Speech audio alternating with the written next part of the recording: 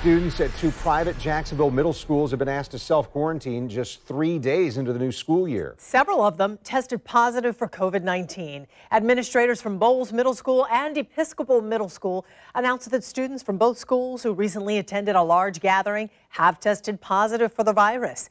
News4Jax reporter Eric Avanier is live outside Episcopal Middle School after reaching out to parents, Eric, to get their reaction.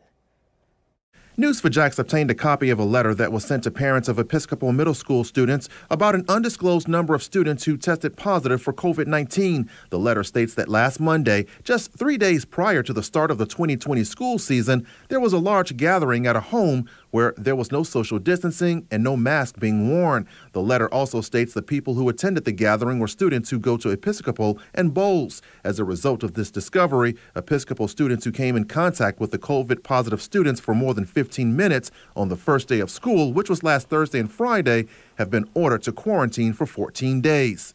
Administrators at Bolles sent letters to parents of middle school students announcing that a small number of students tested positive for COVID-19. Students who may have been in close contact with the COVID-positive students have been notified and ordered to quarantine. While neither school will say how many students tested positive and how many have been ordered to self-isolate, News4Jax received an anonymous screenshot from a Facebook post that was clipped so that we could not see where the post originated. But the post clearly states that last Monday, about 30 kids from Episcopal and Bolles attended a party. The post went on to say that several kids from both schools tested positive for COVID-19, and they're all in quarantine.